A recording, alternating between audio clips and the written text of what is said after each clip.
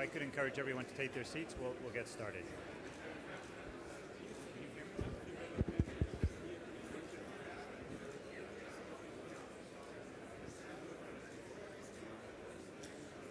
Hello, I'm Robert Greenhill.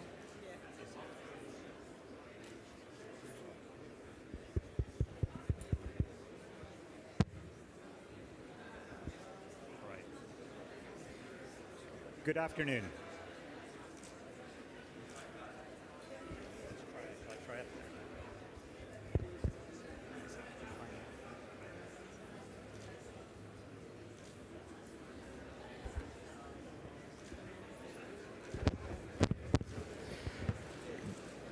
Good afternoon. There we go. With a partnership and the microphone now established, we can start this conversation. I'm Robert Greenhill, Managing Director of the Forum, and I'm extremely pleased to be part of this conversation over the next hour and a half on an incredibly important but often amorphous topic, that whole question of partnership and innovative partnerships for development. And one can debate a long time, what does development mean, but one can also debate for a long time, what does partnership mean? And partnership is one of those elements like love or democracy, which are incredibly important, often difficult to define, and even more difficult to execute and maintain over time. And yet it's essential to us working together effectively. So I'm delighted to have with us here today an extraordinary mix of people who, through their institutions and their individual work, demonstrate the concept of partnership in action. And so I would like to encourage you to engage with us in this conversation on how do we take partnership from words to actions to results. And to start, it's my great pleasure to turn the microphone over to President Kikwete, who is a great example of partnership in so many different ways. Sir, the floor is yours. Well, thank you very much, Chair. Well, we are here to discuss innovative partnership for development, partnerships for development. Let me start off by saying that partnerships are both desirable and necessary for development, both at national level, or rather at national, regional, and global level. If I can take the case of Tanzania, let me take the case of agriculture, where 80% of the people live in rural areas and they depend on agriculture as the mainstay. But it is a sector that is characterized by very low levels of productivity. As such, peasants are subsistent. There is food insecurity amongst themselves, but also there is poverty that is widespread among the farmers. So developing our agriculture has been one of our main preoccupations from independence. With our first president, President Nyerere. He undertook a number of initiatives in order to kickstart agriculture. So among the things that we recently decided to do was bring in partnership. Of course, we have the traditional partnership between the government and our development partners. But later we discovered we need to bring in partnership with the private sector. We have in the country what we call the Tanzania National Business Council. It's a forum where the private sector and the government meets regularly. We discuss issues of mutual interest. We discuss challenges. We look forward at a number of visions. And 3 years ago, in one of the discussions, we discussed agriculture. We discovered that there are a number of problems in agriculture, and we need to involve the private sector in order to unlock some of the constraints that are facing our agricultural sector. We formed a joint committee to look into the issues and agree what we can do together. we came up with a strategy. We gave a famous name to this, or phrase to this strategy. In Kiswahili, Kilimo Kwanza, the local language, but in the English translation, we said it means agriculture first. So all of us in government and the private sector agreed that agriculture should be first. So we brought in partnership of involving the private sector now in what we're actually doing, specifically asking them to be part of the production, agricultural production, if they want to get involved in, but also to be part of producing for agriculture in terms of providing the basic inputs, fertilizers, seeds, and so on, but also to be part of a process of buying from agriculture, getting involved in the agribusiness, in the agricultural value chain. Well, after 2 years, at the last World Economic Forum in Dar es Salaam, we had a special session on agriculture. It was one of my wishes to Professor Klaus that the World Economic Forum on Africa, we should give agriculture more attention. We had a sideline meeting, a few like-minded people from governments, international organizations, the international private sector. There again, we agreed on a partnership. So we brought that partnership now from the local level to the international level by bringing in international business to be part of us. We formed a joint committee to look at the partnership. And in the discussions, we agreed, in terms of rules of engagement, we're going to get involved together, work together. But how do we work together? Let's be focused. And we agreed that we are going to be focused to look at the Southern Agricultural Growth Corridor. This is the breadbasket of Tanzania. We get the bulk of our corn or maize from there. A lot of rice comes from there. Potatoes come from there. Beans come from there. So almost when it comes to food, this is the place. So we said we bring in the partnership of Tanzania, international local business, international business, development partners, foundations,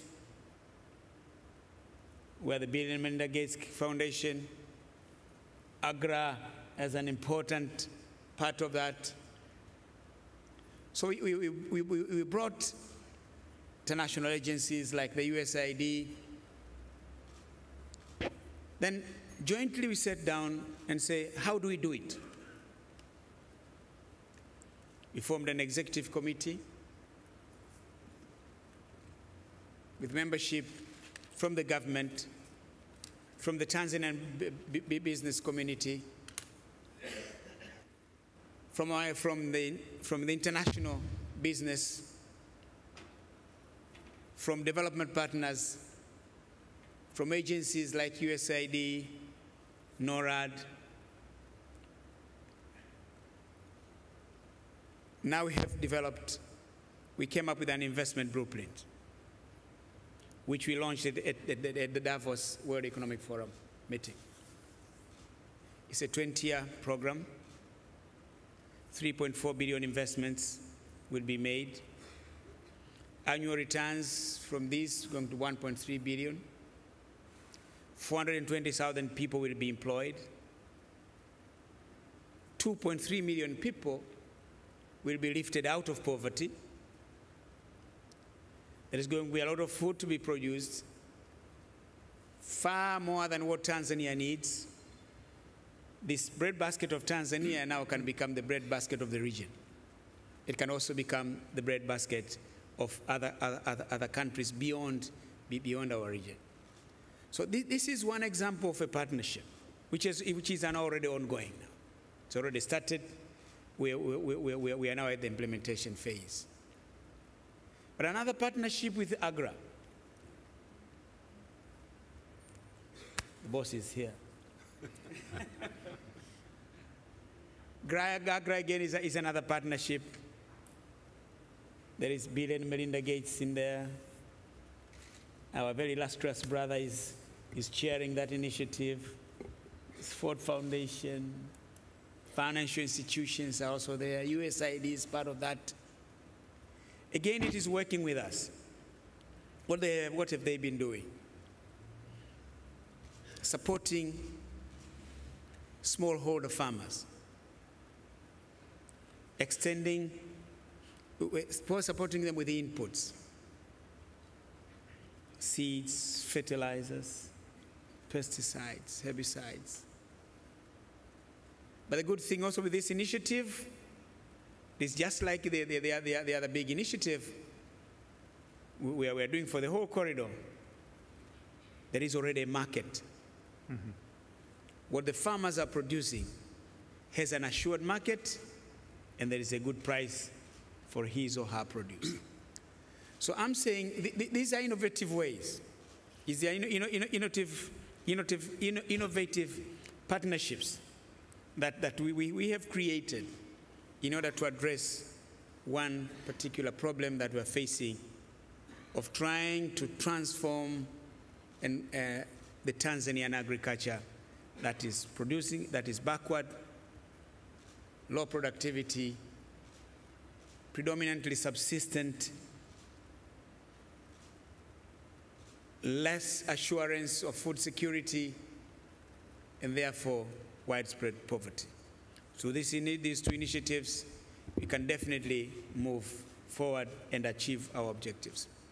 So that's why I started by saying that partnerships are desirable, partnerships are necessary, and they have worked well for Tanzania. I can mention so many other partnerships in so many other fields, but for the sake of time, let me mention this particular partnership in agriculture with reference to the Southern Agricultural Development Corridor Circuit and our partnership with AGRA. Thank you.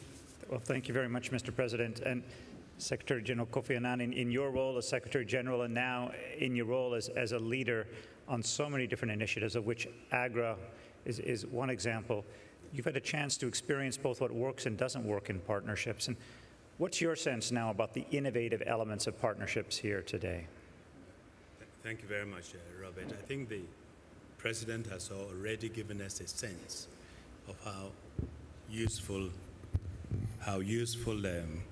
partnerships could be and its potential to help with transformation in certain areas.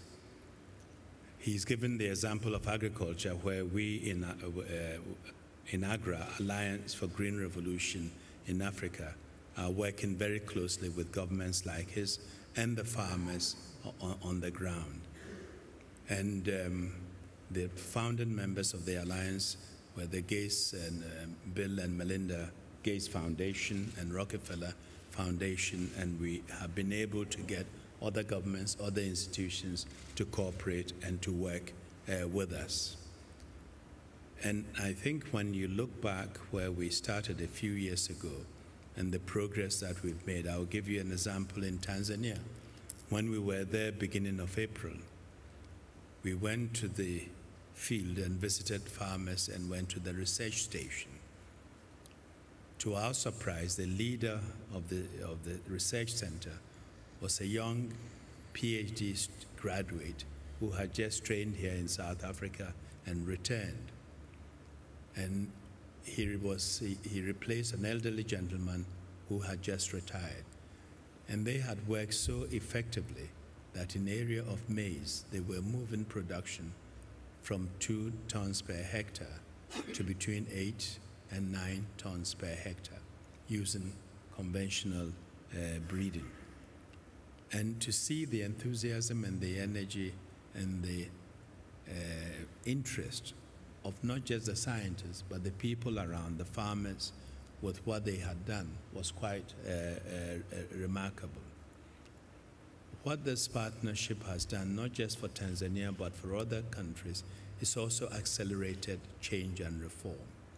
There were several countries, including Tanzania and my own country, Ghana, where the governments control the foundation seed. And therefore, private breeders and others couldn't get into the business.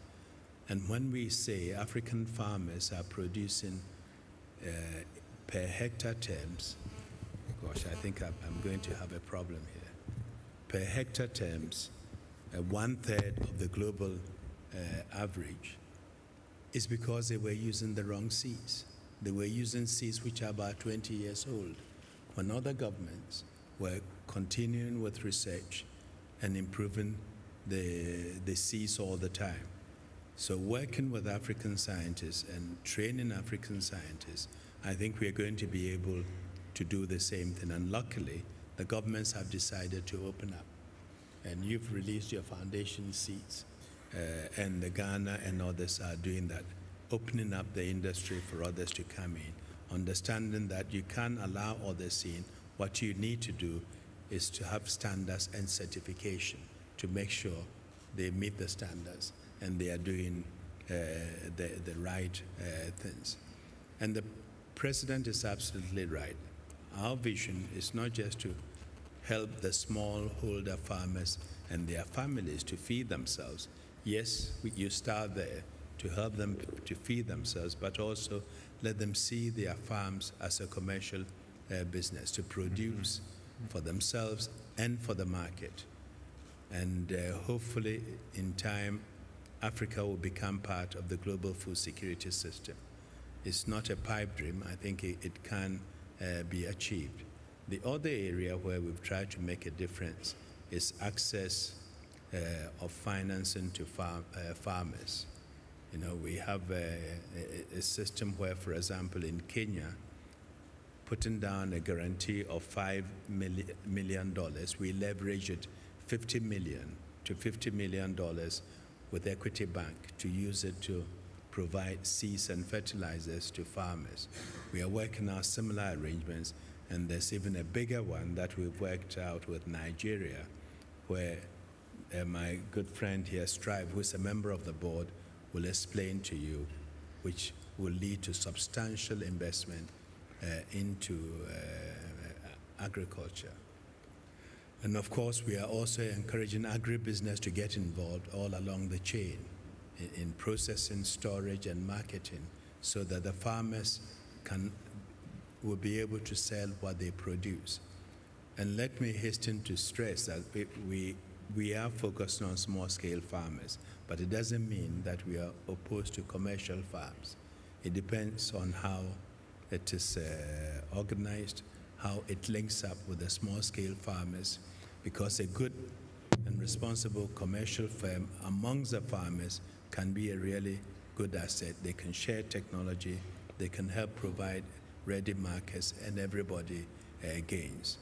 And of course, where I disagree is those situations where governments come in, lease or buy large tracts of African land to produce for their markets without thinking of the food security needs of the country. In my judgment, any attempt to take large tracts of lands to provide for foreign markets without considering the local requirements is not a viable model. Because if tomorrow there is a drought or shortage, do you really think the people are going to stand by with their arms crossed while you ship the food to your markets? It's not going to happen. So we should start on a very realistic basis to deal with the local food situation. And of course, we are looking at things like the foreigners are looking at wheat and others, but there's also a staple food market. The staple food market in Africa is $150 billion. That also needs attention. We need to get involved in that. We need to handle that effectively.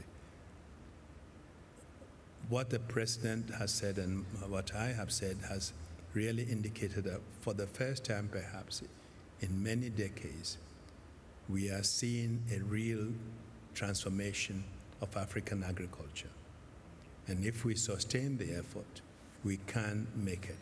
And the partnership with the private sector, with civil society organizations, with foundations, is really making a difference. We expect to train many scientists who would really lead the charge. But they also know that they need to work with the farmers, and that the farmers have to be their main concern. Whatever they come up with, they have to get it to the farmer, as Bolak used to say. And I have been quite impressed with this exchange between the scientists and farmers. We did a field trip, I think Strive was with me, in Mali, where talking to so-called illiterate farmers to talk about their agriculture and to discover that these farmers were factoring in climate change into their production and selection of seeds. When we ask a young farmer, why would you take this seed and not that one? Said the period of maturity is short and I can harvest before the rains cease, because the rains do not come as long as it used to. It's not what my father or grandfather told me, so I have to adapt. Why would you select this other seed? Or the yield is higher and it's better for me, and also it can resist drought. It grows well in dry areas, or it's been able to resist pests. And it was fascinating for us, and so the farmers are ready. It is us to help them move forward with innovative ideas and partnerships and get them going. But you can have this sort of partnerships in many areas. But to have effective partnership, the person in charge of the country, that is a leader and the government, has to take certain basic decisions. Yeah. What should we as a government do? What should we not do? What should we do with others? And what should we leave others to do? In my judgment, governments have no business producing soap and running businesses of that kind. You should leave the private sector to do it. In some of the services, social and health services, there are civil society organizations that are very effective and sometimes can do it better than the government. The government cannot do everything, so that mindset of government doing everything and controlling the situation has to change. But as we heard from the president, these governments are now open to civil society, to business. I mean, civil society, they accepted with some problems, but they more or less accepted them. Business took a while, but now they realize the potential of business and are prepared to work with them. So let's pool our efforts, work in partnership, and transform this continent for the better. Thank you very much. Thank you. And one of the elements that comes from both the speakers is the very bold and comprehensive view of development involved in dealing with issues like agriculture, the small-scale farmers and the agribusiness, government at the local level and at the national level, civil society, all working together in a very comprehensive way with a practical delineation of who can do what best. Very powerful to get the ecosystem right, very challenging. Now, Masiyiwa, you've been involved in issues of partnership, both in terms of your leadership on AGRA, but also as Group Executive Chairman of Econet Wireless Group. How do you, from a private sector view, see these kind of issues we were talking about, and what do you see as new or different than 5 or 10 years ago? Robert, you allow 1 second advert. Africa Progress Panel issued this report, and I hope you would all try and get a copy. It's the transformative power of partnerships. Copies are available, and if you don't have it, get to APP and you will get the Africa Progress Panel. Yes, thank you. Thank you very much. You know, I was just remembering that the last time I was here, I was with Dr. Shah a couple of years ago when we came with Secretary General Annan to announce the formation of AGRA. And you know, I was wearing my Rockefeller hat, and Dr. Raj was wearing his Gates hat. Now they are Agra. Now we are Agra, but he's gone to government. I just want to use a specific example of the kind of work that we have been doing at Agra to illustrate what partnership is about, even from the perspective of big corporate businesses who may look like we are disengaged mining or telecommunications and so forth. Obviously, we are there to try and raise the standard of living of all our people in a sustainable way. Our businesses thrive in prospering communities. And so we took up this challenge when Mr. Annan called for a green revolution for Africa. Now, you know, my daughters were quite confused by this idea of a green revolution because they come from another age, and they thought it was an environmental movement. But green revolution, we're going back to what happened in Asia. Many of us remember the days of extraordinary hunger in India and Bangladesh, and the fears that were in the world at the time that we would see starvation on scales that had never been seen before. But it disappeared off the front pages of newspapers. But there were men like Norman Borlaug, working at the Rockefeller Foundation, who understood the science that the yields could be dramatically increased so that we could deal with this issue. And of course, it ended up with a Nobel Peace Prize for him, and it's a great legacy. But the issue of how could we repeat this in Africa? That was the challenge that the Secretary General issued as he left the UN. And Melinda and Bill Gates Foundation and the Rockefeller were quick to seize on this, to say perhaps now we have the convening power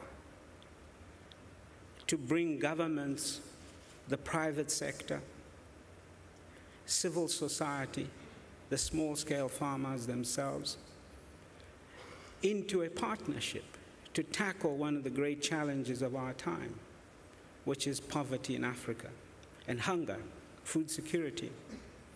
I just want to use one specific example. We went to see, the Agra team went to see the governor of the Central Bank of Nigeria. And you know, I was privileged enough to participate in those discussions. And I come from an engineering background, so I love numbers. Numbers speaks in ways sometimes that words cannot. 1% of all lending in Africa, all bank lending, goes into agriculture. Yet it accounts for 70% of employment. And as the president pointed out, over 50% of GDP in most countries. Clearly, there's a dysfunctional process in the financial value system. And this is what we wanted to tackle in a fresh way. And we sat down with the governor of the Nigerian Central Bank and his team, and we discussed these numbers. And it shows you one of the key elements. You have got to have reformers on the other side who are bold enough to say, look, I've heard you, let's do something. We did the same when we went to see the president of Tanzania. And that's why he's a great partner in all this. And Governor Sanusi immediately brought all the Nigerian banks together, shared with them the same numbers. And they said it must end, almost with incredible unanimity, people almost weeping. And out of that process, a program emerged, which has just been concluded, to leverage $3 billion to help 3.8 million small farmers in Nigeria. I don't need to tell you what that means. Such a massive locomotive giant wakes up and says, I'm going to deal with agriculture. And we believe that locomotive is going to pull through Africa. We've seen the same. We did a similar scheme in Ghana with Standard Bank. Extraordinary results. We've just completed a review of a program that we did with Equity Bank in Kenya, commercial bank. But we sit down, we talk about the numbers, we talk about the leverage that needs to be released. We talk about fixing not only the financial value system so that it can deliver to agriculture, but so that it can also deliver to the whole economy. You look at Malawi. For as long as anybody could remember, Malawi was a net deficit food producing area. Today, Malawi is a net producer of food, exporting even to her neighbors. Well, and this will be one of the key measures as we actually see at scale the changes in employment levels and production levels and productivity coming out of food. And as you mentioned, despite the challenges of the previous decade, one's starting to see at scale, Malawi being the example, exactly, but we're seeing in other food corridors major changes. And I think one of the questions we're going to come back to is, how do we know that we're actually seeing the results? But let me change to another area after the key conversation on food, which has essentially been a renewed area of focus. One of the other areas where there's been partnership at best, conflict often in the past, is in the mining sector. And Godfrey Gomwe is Executive Director of Anglo America in South Africa. How do you see partnerships, but in particular, could you help focus on what's new or innovative or different, perhaps, in some of the attempts at partnership in the past in the mining industry? And what's the lessons from that? Well, thank you for that question. Actually, the whole question of how do you exploit resources for the benefit of the people, especially in emerging markets and the resource-rich countries, is actually quite a critical question, which is effectively answered by partnerships between all stakeholders, whether it's governments or it's trade unions or it's communities, whom generally we tend to coexist with. And as it turns out that in the many areas where we operate, these are either water-stressed areas or areas where there is no infrastructure. So how do we bring about a value proposition for those particular areas so that everyone can benefit out of the activity of mining? And in our own company, and if I can speak specifically to that as an example, the entire philosophy of partnerships is something that we embrace wholeheartedly. And it actually sits central as one of the third pillars in our strategy as an organization. And you'll see it is embedded in our value system as well as within our culture.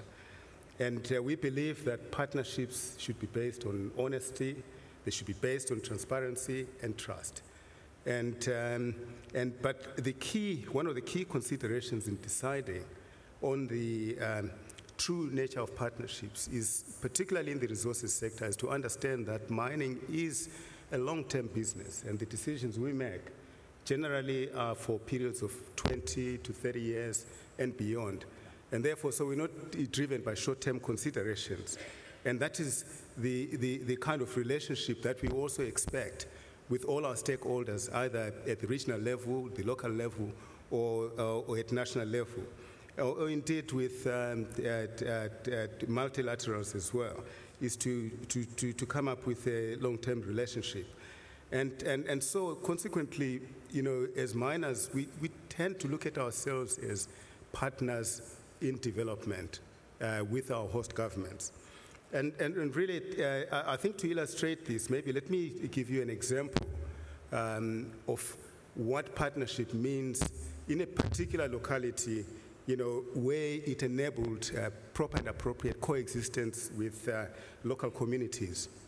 Here in South Africa, in the central region, the Wheatbank coalfields, which is in the east in the province of Mpumalanga, ourselves and BHP Billiton, we're mining coal there, but we have a particular problem with water. That several of our mines, which are contiguous to each other, generating they have almost 140 million megaliters of water, which is, coming from underground. And we're adding 25 megaliters onto that on a sort of a daily basis. And this water, it naturally needs to be treated either before you put it back out into the environment so that it's suitable. But nearby is a town of Witbank, which is actually water stressed. They do not have enough water. So what we came up with was a plan to develop a plant which would produce 25 megaliters of water per day, supplying that particular community of 80,000 people with 20% of their water requirements. But to achieve this, we needed obviously the buy-in of 4 government departments, the Mineral Resources Department, the Water Department, the Land Affairs Department, and of course the provincial department within that particular region. But also what is interesting that this is where 2 competing commercial organizations actually came together to solve a problem which would be an environmental problem because it was impacting on the upper Oliphant River catchment area, and secondly, to effectively put some value into the community through the provision of water. But there was another added benefit to the purification process, and this is that out of the contaminants in this water is gypsum, which we produce as a byproduct. And actually, we are building for our own employees housing out of this gypsum. So far we've built 66 houses, migrating employees out of the normal mine type housing into normal family units, and we're going to be developing further on this particular project. So I think, there is a value proposition in partnerships in the manner in which they can be crafted, provided A, that there is, as I said earlier on, there is trust, and secondly, also, it is a value proposition. It's not just simply we do it for the sake of it. It's because, A, number one, we see the benefit of appropriate coexistence with the communities where we operate, because that actually sits within the ethos of our organization. So really, there are many other examples that I'd like to talk about, but I think I just want to cut myself short on that. And I mean, a couple of things that come out very clearly. This whole issue of, for long-term relations or engagements to work, there has to be a sense of fairness and engagement, including the local community and not just the national community. That there's a near as well as a far engagement that's extremely important. The other element that comes up again and again in this is this question of trust and clarity of roles and responsibilities, including trust between different private sector actors, as you were engaging there. But obviously, trust with civil society and the community is going to be extremely important. Now, Lindoya Majele Sabanda, as Chief Executive Officer of FANPRAN in South Africa, how does one address this issue of trust when looking into in partnerships? Thank you, Robert. I think what's coming out clear from what the President, His Excellency Kikwete, has described is that there's always been a comfort zone when government deals with development partners. The next level becomes private sector. But when you then have to do the leapfrog jump to bring in civil society, suddenly there's a big elephant in the room and everybody says, who are they? Are they governable? And what is their role? And I think the sooner we appreciate that civil society encompasses the farmers, it encompasses the researchers, it encompasses the private sector, who will break those silos and begin to trust each other.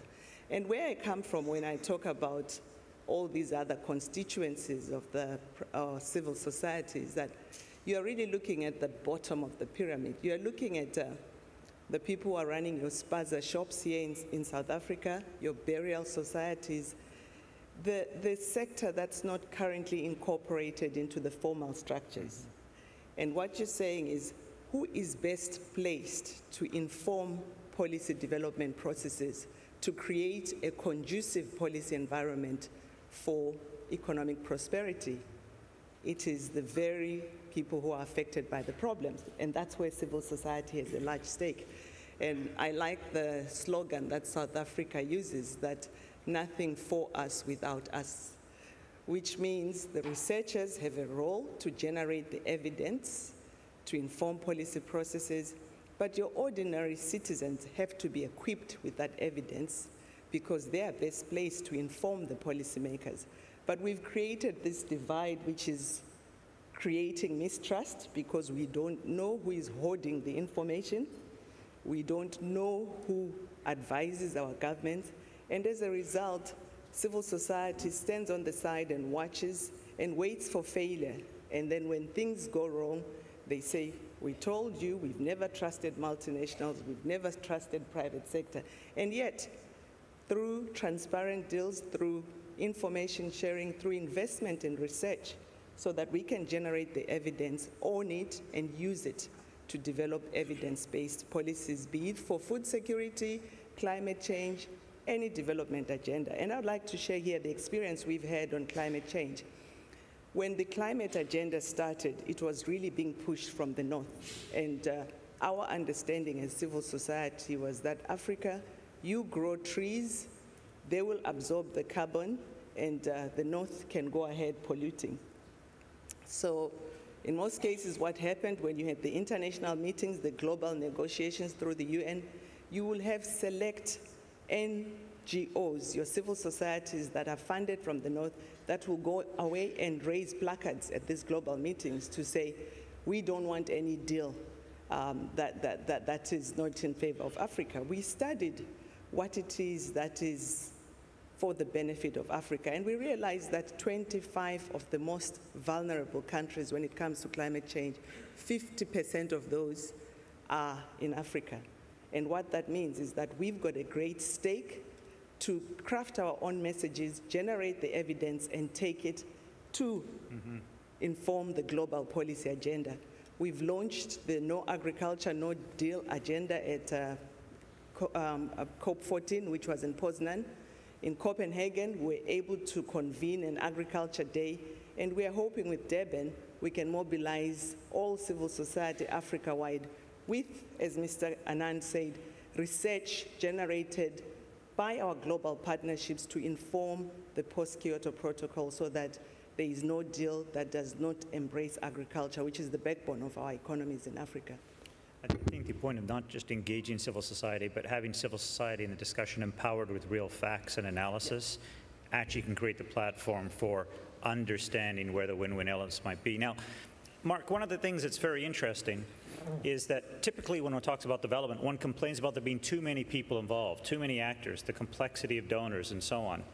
And yet, you might have noted as the Director of Policy and Advocacy of the Bill and Melinda Gates Foundation, almost everybody mentioned the Gates Foundation. But nobody seemed to say, geez, this new actor was just one more confusion. In every case, it was seen in a positive way. So tell me, what is it the Gates Foundation's view is on partnership? And what is it that you see as your value added when you come into these already complex conversations? And what's the secret sauce that seems to make it that people are seeing you as such a useful additional partner in this? Yes, well, we hope that continues. But I think the main point from us as a foundation is that we actually have no choice but to operate through partnerships. We don't act directly as the Bill and Melinda Gates Foundation. We select and seek out a wide range of partners, and in fact, it's been incredibly encouraging to sit here on the podium and hear the talk about the Alliance for the Green Revolution in Africa, and remembering that it is only 4 years that we sat on this very podium and launched the idea and announced our new chairperson.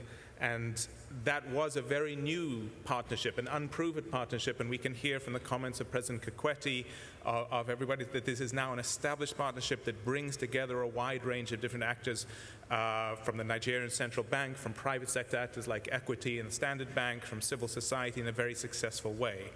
And from the Gates Foundation's perspective, we see our role as trying to find and help catalyze successful models of partnership like that against issues that we really care about.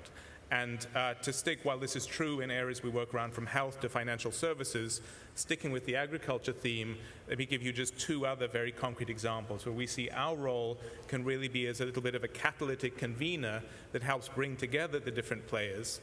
And one example is working with coffee farmers in East Africa, in several countries in East Africa, where the difficulty is how do you help access markets for smallholder producers who might have a comparative advantage but can't naturally produce at the scale or with the right quality to market to international purchases. And there we've worked with a partner, TechnoServe, which helps put in place the intermediaries, the cooperatives that allow the farmers to actually collect at scale, the washing stations, which are the tools that allow them to do the quality sorting to market, and then the connection to markets then happen fairly naturally, and that's a program which over time, it's several years old now, will ultimately, we hope, double the income of around 180,000 smallholder farmers. A second example is actually working with an international public sector actor, the World Food Programme, which is called the Purchase for Progress program, which uses the World Food Programme's purchasing power as the largest net buyer of food in Africa to again source those foods from smallholder producers who traditionally have not been able to produce at the scale and at the quality required. And with support from us, support from other foundations like the Howard Buffett Foundation and now other donors, we think that is a program that now, in a few short years, operates in 20 different countries, has already benefited over 100,000 farm families, in some cases has very quickly, in the space of as little as a year, quadrupled the income of individual farmers. And it's our role, again, is how do you help bring these players together? They're the private sector partners, they're public sector partners, there's a general willingness, and what are the three keys to success? And I think this applies to the very good example in mining we've also heard. You need role clarity, you need clear mutual benefit, and you need the ability to be flexible and actually course correct, because very few partnerships work seamlessly from the start. There are always some things that need to help and be adjusted, but as long as you have those other three actors combined with what you'd already talked about, which is a mutual respect and trust, I think you have a very solid foundation to build off, and that's something I hope we as the foundation really help provide with partners on the stage and around the room and elsewhere.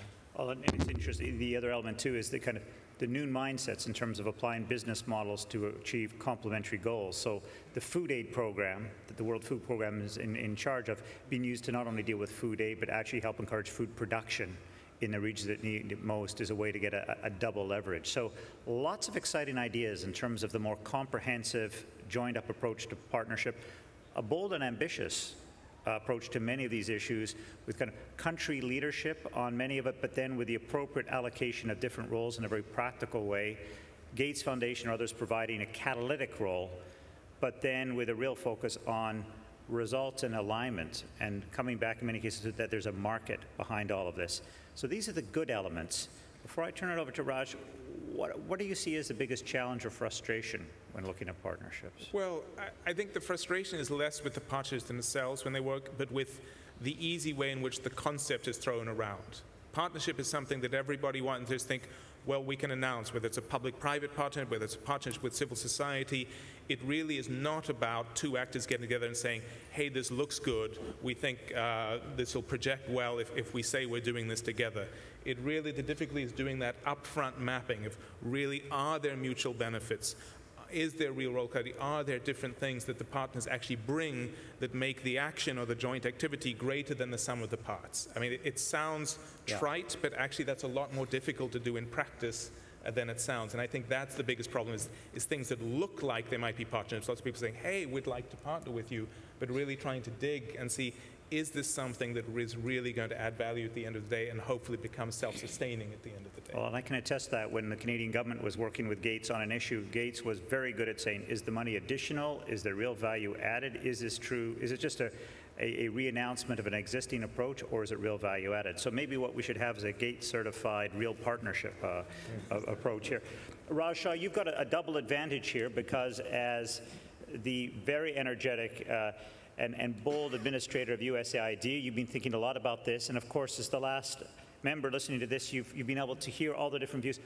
What's your key views on partnership that you'd like to add to this conversation so far? Well, I would only add one concept, and that is that fundamentally the biggest and the best and the most productive partnerships, and we've heard a lot of wonderful examples, some of which I'm proud to associate with, require most partners that join the partnership to do things differently. Yeah. And if we're being very honest, that's hard. It was frankly less hard when I was at the Gates Foundation because we didn't have a lot of history and we had a lot of flexibility. Now I'm at USAID, which is a tremendous organization with 9,000 staff around the world. We're in 97 countries. We program out $24 billion against some incredibly aspirational goals, but we have a long history of how we evolved to get there. And so joining these bigger, more transformational partnerships pushes us to change the way we work so we can be great partners. And I would just give you a few examples. In Tanzania, as President Kikwete described the Southern Agricultural Growth Corridor, that's going to be the focus of our program in Tanzania. And as we were scaling up our agriculture program there, instead of going to our usual partners, we started by joining the President's leadership and saying there was a committee that had come together. It included, as the President described, all aspects of civil society, private sector, AGRA, and others. And by being part of that collaborative process, it took 18 months to put an investment plan together that is now almost complete and will allow us to make very sizable commitments that we all believe will transform that agricultural corridor into a driver of growth for Tanzania and for the region. But the U.S. Congress gets impatient when you say you're spending 18 months consulting and planning and listening to civil society and talking to smallholder farmers. But we have to be strong and stick with that process because as difficult as it is to do, it is the right thing to do and it gets us better results. We've also tried to introduce innovation in a more fundamental way throughout our programs, both in terms of how we work and in what we choose to work on. In another great partnership, the Global Alliance for Vaccines and Immunization, the whole world has come together to expand access to immunizations for children all around the world. But now we have two new vaccines, rotavirus and pneumococcus, pneumonia and diarrhea essentially, that would save, we estimate, 500,000 or 600,000 lives additionally per year if we could expand access to those vaccines. So we've pulled our missions together around the world and we've said, please consult with the ministries of health, identify where ministries need refrigerators and cold chain support, where they need longer-term financing partnerships, and let's engage in a deeper conversation about how we dramatically accelerate the introduction of those two new vaccines, because we know that in general, in global public health, there can be a 12, 15, 20-year lag between the development of these new technologies and their actual propagation out to the people who need them the most, whose lives get saved. Of course, that requires us to unwind some of our programs and create financial space and partnership space to get that project done. And it will take another 18 months of deep consultation with 30 or 40 countries that are aggressively looking to scale up access. But I think that will be worth it because of the hundreds of thousands of lives saved that's at the other end of that relatively tough but important process. And finally, I would just say that we've really tried to think hard about how instead of doing more of the same, or instead of reverting back to the bureaucratic processes that can sometimes be the easiest or most familiar things, and where you frankly are the most protected, doing a contract extension or continuing to be part of a project that may or may not have data that demonstrates it works. We're trying to be very results-oriented in how we allocate resources. And so we've implemented, for instance, a rule that we're no longer doing no-bid extensions for all contracts around the world. And as a result, I have perhaps been less popular than I would have been had we not had that rule. But a lot of wonderful leaders at USAID around the world are asking the tough questions and saying, okay, we're not just going to extend this. Did this work? Should we do it differently? How can we learn from those guys down the street that have got mobile phones out to 97% of the population and explore whether we can partner with them in a more innovative way to get better results faster? And just for me to travel around the world and see the amount of creativity that is unlocked by changing some of the rules and processes of the organization has been eye-opening and inspiring. And I think the future of development for all of us is to follow the leadership of leaders like President Kikwete, take the opportunities to innovate when we see a rotavirus or a pneumococcal conjugate vaccine sitting there ready to save lives, and push ourselves to really think about, if we were achieving progress in a relatively slow rate of success, are there things we can do to cease what we're doing, sit down with new thinkers and new partners, often private sector leaders, and say, how can we dramatically bend the curve of progress and accelerate our path towards outcomes? But it's hard, and sometimes I fear we make it sound too easy. It's challenging for people, it puts people at risk, and the wonderful thing about this panel and the leadership here is that they're all tremendous leaders that have encouraged us and me over time to take those risks. But it offers a lot of space and encouragement when the President Kikwete or Kofi Annan says, no, let's think about this for a while and let's get this right. And that's the right instinct. So we're trying at USAID. I think I'm very excited about the transformation I see, not just at AID, but at DFID, at other large international bilateral agencies. And I think President Zellick just gave a wonderful speech about transforming the World Bank in the same regard. And we could end up in a few years with $120, $140 billion a year official aid agencies that are basically focused on partnership, innovation, and results in a much more fundamental way if we keep on this path of change. Great. And in fact, the pneumococcal vaccine is doubly exciting because, in fact, a lot of vaccine was developed through innovative partnerships itself with an advanced market commitment where aid agencies put money on the table to say to drug companies, you do the work, you take the risk, you do the research, but if you come up with a commercially viable vaccine, we'll pre-commit to buy so many amounts. So in fact, the creation of the pneumococcal vaccine that you're now helping to propagate the distribution of is another great example of innovative approaches. President Kikwete, let me come back to the question of these partnerships, because it's an inspiring example, but it's challenging. And in fact, in your country, in your continent, in your own party, there's been historically quite a suspicion of engaging the private sector. And tell me, how does one deal with the challenge of trust and engagement? And what realistically is it that you would look for to say, well, in this case, we can actually trust that the players are involved in the right way, but also, what do you see as examples that you are still concerned about, where you don't think people from the private sector are engaging in the right way? Well, policies change, countries remain the same, but you know, at some point we try the socialist experiment. Of course, most African countries try that experiment because at independence, we had certain views about being colonized and why we're in a certain situation or of underdevelopment. And most countries thought probably the socialist option was the best option. This is the time when we had problems with the private sector.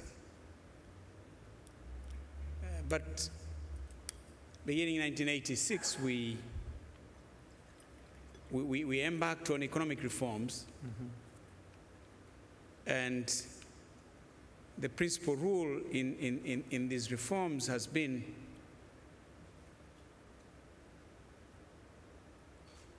let governments govern and private sector do business. So this is now the new guiding principle. That for us in governments, our main preoccupation should be law and order, creating conducive conditions for the private sector to thrive, provide basic social and economic services, but otherwise when it comes to doing business, this is now left in the hands of the private sector. So to us now, there is no suspicion working with the private sector because the policy paradigms have changed. There has been this major policy shift, and therefore we consider the private sector as partners. Yeah. And instead of being adversaries, as they used to be when we were pursuing a socialist path. Very interesting. So in fact, the different models of organization, sure. Just as Raj was saying, within aid agencies, there's been a dramatic change, and in fact, in a sense, that's what creates the space for many of the different innovations we're just talking about now. We're going to throw it open to the floor, but for those who've been listening, any other particular comments that anyone would like to make on what they've heard before so far? Please. Strike. Oh, myself, thank you. Well, you know why we love Tanzania, don't you?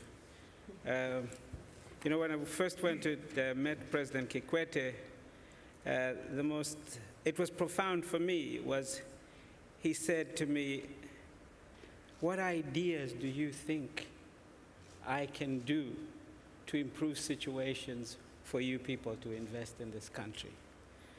It was the sincerity that came from that dialogue, which has drawn many, many people to Tanzania.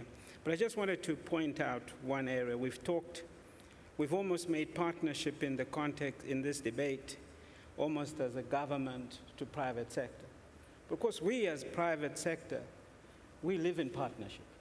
There's nothing we do in any country where we might call it different things, joint venture, whatever. But you know, in today's business, anyone seriously trying to build a global business knows that you cannot do anything without a sincere approach to partnership.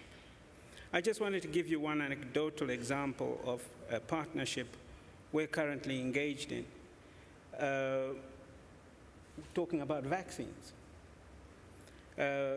Somebody brought us a study recently to talk about vaccines, storage of vaccines in rural areas.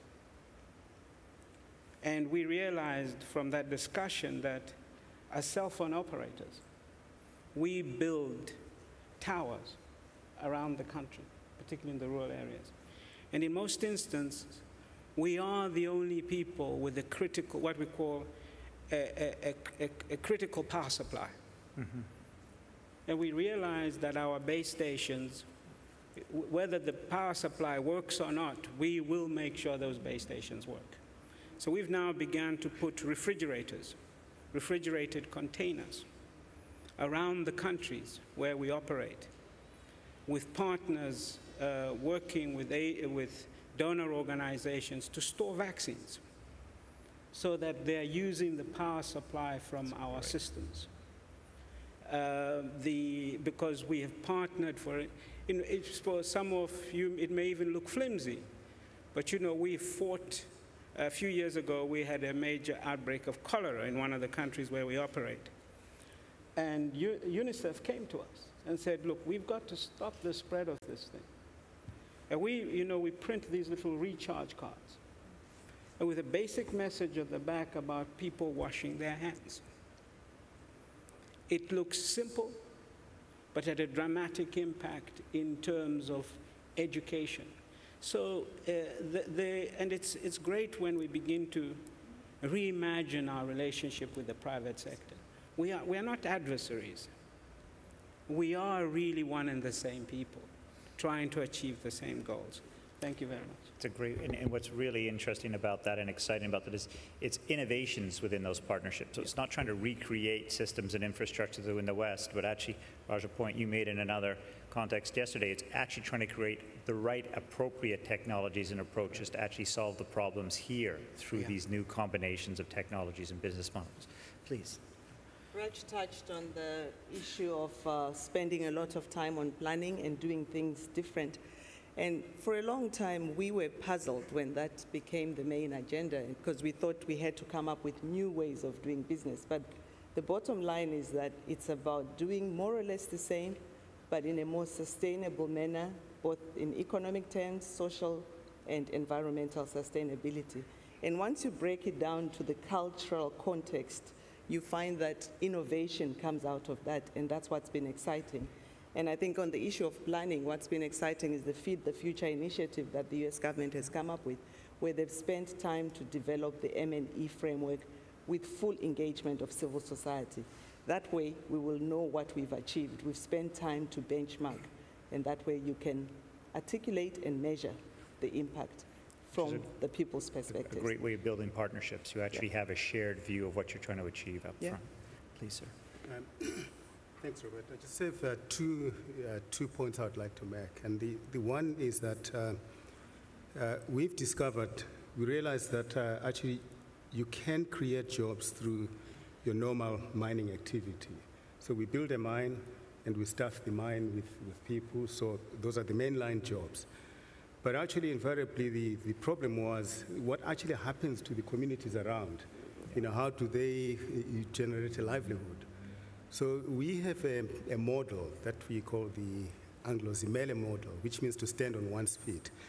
And we have taken it upon ourselves to assist local communities, you know, with business plans, help them finance, mentor them, and with their respective businesses, and either support them through our own supply chain, or even the local community type of projects like hair salons and things like that, you know, completely outside of our mainline activity. And this business model has been so successful that since 2008, we have generated an additional 14,400 jobs here in South Africa, you know, out of over 840 businesses. And this is not big money that we're investing into this. The cost per job here is almost somewhere around in the region of 3,000 Rand per job. And if you compare that with the cost per job of establishing, let's say, a platinum mine, you're talking into the millions per job. So we're now rolling out this in all the other countries where we operate, the other 45 countries where we operate, you know, Chile, Brazil, you know, Australia, so that this can be a model for actually putting economic activity into the communities where we operate.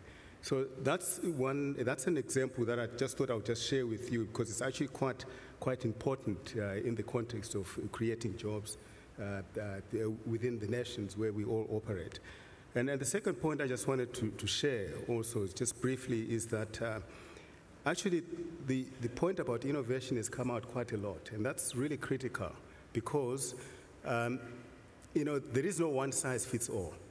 You know, we've discovered that, you know, best practice is important. Yes, we can learn from that. But actually, you cannot impose a solution out of the one community, let's say, here in the north, in the Limpopo, and take that solution and impose it in Brazil, for instance, because it will not work, even if it might be best practice here. So we have internally developed actually our own internal social economic assessment toolkit to establish what is it exactly that the community wants on a bottom-up basis, so that we can then work together to prescribe solutions that work for those communities in the most appropriate manner. Thanks, Robert. Mr. Annan? Yeah, there's one issue I want to raise briefly, and there's a question of social trust. For these partnerships and relations to work and be sustainable, there has to be social trust. Otherwise, some groups will not get into the partnerships, or if they get into it, it will not last. I mean, I've had situations where presidents and prime ministers have asked me, we talked about civil society. Who are these so-called civil society groups? Whom are they working for? Who gives them money? What is their agenda? Which politicians are they supporting? And it takes a long time to get them to understand civil society can be neutral, working in the interest of the country and the community without supporting any political groups. Or they dismiss them as all these civil society groups are failed politicians, you know, or are using it to get into politics, which is not correct. Business, they suspected, will exploit. They've always exploited us. They will do that. And as we've heard here that has changed, and there's acceptance and openness, but we have to work on that question of trust, and to encourage more partnerships. Otherwise, people are not going to get into it. If they think they're going to put in lots of effort, and the government or somebody can wake up tomorrow and put an end to it. And so I wanted to stress this question of trust and the social trust and in the development of relationships. Thanks. Yeah, Raj, did you want to comment on that? I just want to add to that because in my experience, building that trust takes time, and it takes time of working together. It often requires the ability for organizations to overcome some setbacks. And as I was thinking about many of the great references to Agra here, I was recalling the amount of work that the team has done, to overcome some of the early setbacks. And now at a bilateral aid agency, I'm trying to create the capacity for our agency to be rigorous in our evaluation and our accountability for how money moves and what we achieve, but also to create some flexibility so that we have some space to learn and adapt and change as part of joining these partnerships. And to be honest, I think it's hard. I think one thing that would be very helpful is for the people in this room, on the stage, that have tremendous credibility to be talking about development in a way that is about partnership, and where we need to have the flexibility to be able to withstand some small failures so that we can have the really big successes. And I find, as I start talking that way on Capitol Hill, for example, a lot of people said, oh, you can say those things at the Gates Foundation, but you can't say that in Congress. And that has been the mindset for a long time. But actually, when I sit down with members of the Senate or members of the House, I think they get it, and they respect the fact that we're being honest about the fact that not everything's going to work, but we're going to share the things we learn and try to do things better, and we're not going to give up right away. But if that were more of the culture of the official development community, I think we'd be better partners in these types of partnerships. Yeah. I mean, it's a really good point, because in fact, the point made about how the DNA of business now is very much, partnership is part of it, but partnership involves vulnerability, because it means it's actually passing over to someone else part of what you're trying to deliver. And so being able to actually build that trust and then communicate the mutual success is probably absolutely essential for these partnerships to work. And then to deal with the inevitable setbacks that one may have at certain points. Mark, maybe you can talk about how do you deal with this challenge of experimentation, partnerships, and inevitable failure at times? Because if you have a portfolio of 100 projects and you're really pushing the envelope, some of them have to fail. I mean, otherwise you're maybe not pushing enough. In the private sector, you can actually have that built in.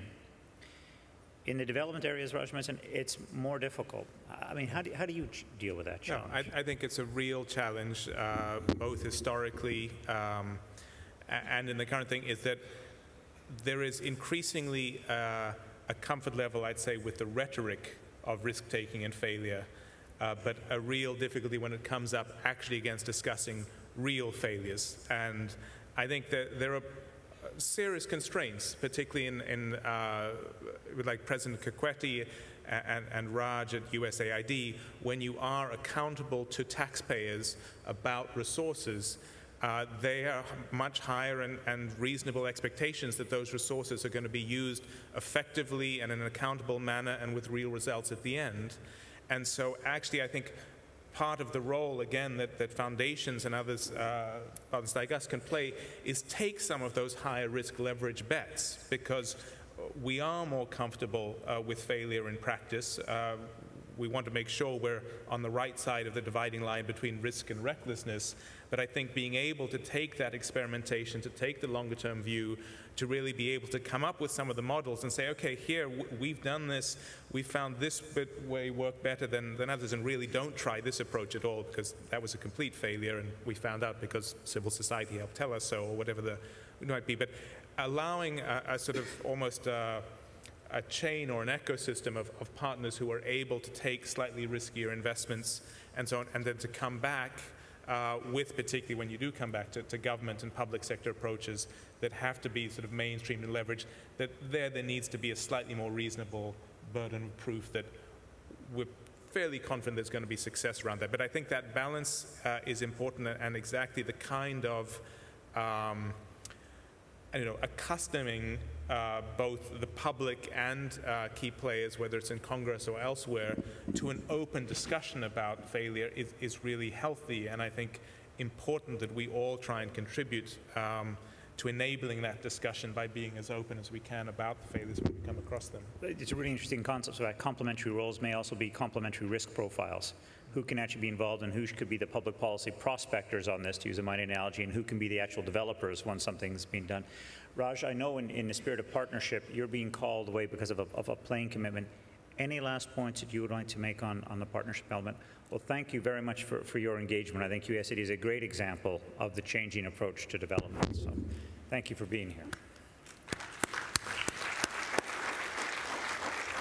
Now, we literally have 9.5 minutes left, but what I'd like to do is take the risk in the spirit of partnership to actually open it up to a couple of questions and comments. So I'm counting on you, in terms of making myself vulnerable as the moderator, that your interventions will be short and specific in terms of either some comments or questions. And if we have a microphone,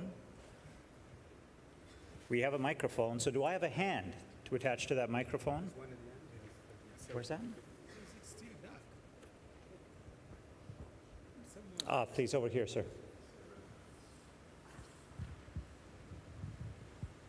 Adam Mutambara from Zimbabwe.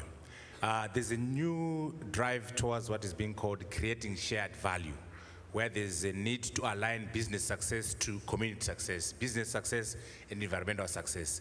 In the partnerships we have discussed, to what extent are we pushing this new idea of creating shared value between business and government, between business and the community, between business and the environmental agenda, where we are arguing that you actually can't be successful as a business unless the community succeeds.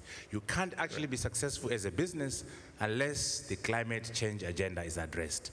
What are the views on this notion from Michael Porter of creating shared value? Thank you very much, Arthur. Great point. Please, ma'am, at the front.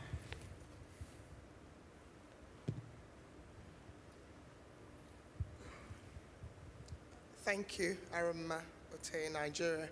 I just wanted to hear other examples of effective partnerships. I'm very excited about Agra, and we're looking forward to transforming agriculture in Nigeria. But I don't know if there are other examples of this that you can share with us. Thank you. Great. Maybe what we could do is I could turn to the panel for who would like to answer the point of how do you integrate the issue of climate change in some of these areas, and also what are the other concrete examples of success along the Agra level that maybe can inform the audience on this. Please, who would like to? I can take the climate change. Sure. Please, on the climate change. I think on climate change, what's been happening is that one of the challenges we face is the parallel planning processes. We have currently 25 countries that have developed their CADA compacts, and 17 of those have gone on to develop their investment plans.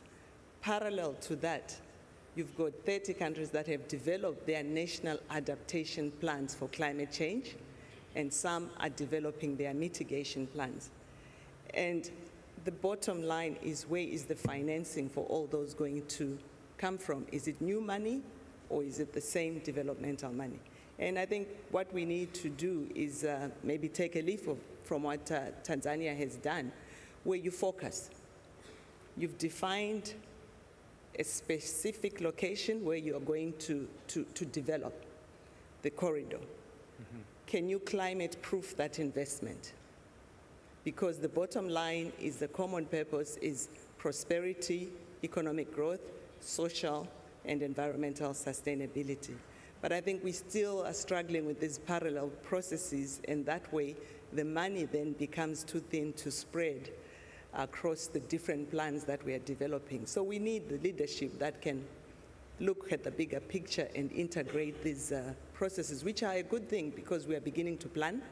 We're beginning to involve a lot of players in developing the plans, and we are also bringing in indicators for success that will advise us when we have delivered on what we want to do. But I think the bottom line now is if we are going to make any development, let's climate-proof that development and talk the same language with the common goal. Mark, maybe I can turn the question of other examples to you. I mean, you see a lot of them. In addition to what's being discussed today, are there one or two examples of partnership that just really get you excited about what it represents? Well, I think it's, as opposed to doing specific partnerships, I think, let me answer the question with kind of types of partnerships. And I think it is that nature that, again, coming back for the World Economic Forum, the notion of a public-private partnership is not a new one. It's a phrase that's been thrown around these halls for a very long time. And while I think genuine private-private partnerships of the kind that Strive and Godfrey are much more common and accountable and tend to happen against a much clearer set of accountability results, normally the bottom line of profit. It's either generating profit or not, and you have very clear metrics. What we're trying to find is sort of build in what are the types of partnerships that do genuinely allow often several private sector actors to come in, that with the public sector actors, with farmers groups or other groups, if we use the agriculture examples. And they're complex. And I think the key bit is they do need that kind of upfront time that Raj was talking about. But in our experience, and again, we're relatively new to the game. I remember our agriculture program, for example, is still only 4.5 years old, a little older than Agra itself. But we find that really putting in that upfront time and trying to map out very clearly who is going to bring what to the table. What does it actually look like? You know, do we need the full range of partners? Can you actually get the same results with fewer people rather than more people? Because it's always easier to coordinate fewer, but sometimes you do need a wider set of actors. So it's less a sort of specific answer of, hey, this partnership is what you should replicate, but it's more the process of how you go about mapping out the partnership in advance and who's going to put what resources in, human or financial, what is the policy enabling environment you might need. And the more you can get that done and agreed up front with real clarity over what the benchmarks of success or failure are going to be, the more likely those partnerships are going to succeed. And again, that may sound sort of relatively obvious, but our experience is in practice that's actually pretty difficult to do, to sit down and have people be really brutally honest about that up front, because there's a predisposition to want partnerships to succeed. And I think just again, a discipline that comes more naturally in the private sector, because you've got investors just kicking the tires and kicking the tires, say, really, do we think this risk is worth taking? That is often more difficult in some of the more development-oriented partnerships investments we're talking about. Excellent. We're coming towards the end. I just want to check with the panel, any key elements that we've missed or last message that I'd like to leave with the audience? Thank you. You know, the first time I visited the United States, I was looking for a partner. And I arrived there, I was much younger than I am today. I'm still young. But the gentleman I visited, we spent 3 days. And each time I said to him, I want to talk about what I came for. He said, let me show you my city. Then he took me to see his home. Then he took me to see the zoo. And on the third day, I said to him, you know, when are we going to do some business? He said to me, young man, if you want to go into a partnership, you must first know your partner. If, you know, whatever you want to do in partnership, the fundamental to it is you got to know your partner. You know, there are different types of partnership. We can do a partnership for a project, which is going to last 3 months. Well, you know, we don't really have to get on, because at the end of 3 months, you go your way, I go my way. But when we start a business together, it's like a marriage, and we have a baby. We've got to know each other. You know, my message, particularly to my African colleagues, is certainly those from business, if you want to build partnerships, start building partnerships amongst yourselves as Africans. The truth is, many Africans believe they are imbued with the knowledge of their neighboring country. Nigerian, if you say to him, do you know Tanzania? He says, yes, I know Tanzania, of course. But the reality is, he's never been there. What we need to do is we've got to know our partners, and we've got to know the terrain. We've got to travel within this continent. You know, I've got to urge you, so many of you Africans, you don't know Africa. Some of these white people know Africa better than you. You just get out there. Visit Nigeria, visit Niger. Don't live with these myths. Nigerians are like this, Zimbabweans are like this. Go there. You are going to be, that's where you are going to prosper. When you get to know Africa, get to know the terrain. And that's my message. Thank you. And thank you. Thanks to this great panel, we know a lot more about partnership than we did an hour and a quarter ago. And I now think the idea of the fair process is so important. So maybe PPP is now the persistent process of partnership. Thank you very much, and please welcome me in thanking this panel.